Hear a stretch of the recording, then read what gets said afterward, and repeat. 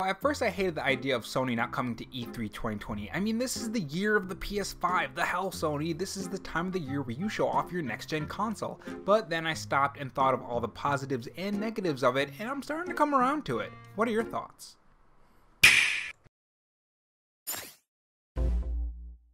Hey guys, it's Rob here and welcome back to the Robo Show, where we cover the latest gaming news, leaks, and rumors from Sony, Microsoft, and Nintendo. If you enjoyed this video, make sure you leave a like or dislike, click that red subscribe button below the video, and have that notification bell on. In this video, we're going to talk about Sony and their plans for E3 2020, or lack of plans I should say, and what are the positive and negatives of Sony not attending the E3 2020, and then you guys can give me your thoughts down in the comment section below for some good old discussions on this topic. So I won't waste your time any longer, let's get straight to the topic. Sony may not be coming to E3 2020.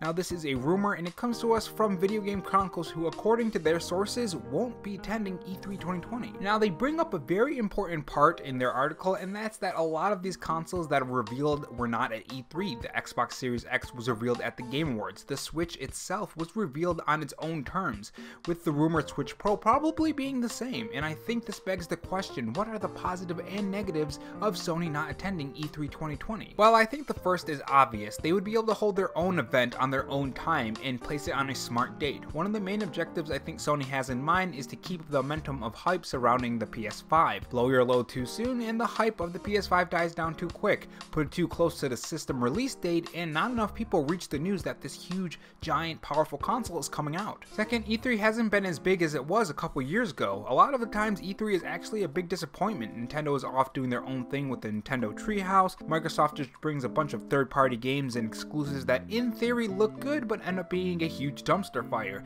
Usually anyways. I still want to buy that new Gears game because it looks really fun. Third, money. It costs money to rent out these huge spaces. Why go to E3 2020 when you can just hold your own event with a smaller audience, a more controlled environment, and not have to spend that extra cash to fly out the announcing devs and all the people who are going to go, and that's not even including expenses that I don't even know about. But of course with positives comes negatives, and Michael Pachter, who apparently doesn't have the best reputation, thinks that it would be a huge mistake that the PS5 and Sony are not attending E3 2020, and this is what he had to say. As far as I know, they don't plan to attend. I think that's a huge mistake, as their focused on consumer is not consistent with their attendance at the premier industry trade show. I hope they change their minds, but I am skeptical. Now, other than the reasons that Michael Pachter says, there are some other reasons why this would be, to use his words, a huge mistake. First off, this is your new console. You want as much eyes as you can on this reveal, and the best place to do that when everyone's talking about the next gen consoles is of course E3 2020. This is when everyone expects you to show off your new console, and if you don't, Microsoft could scoop you out right from under you and get a head start.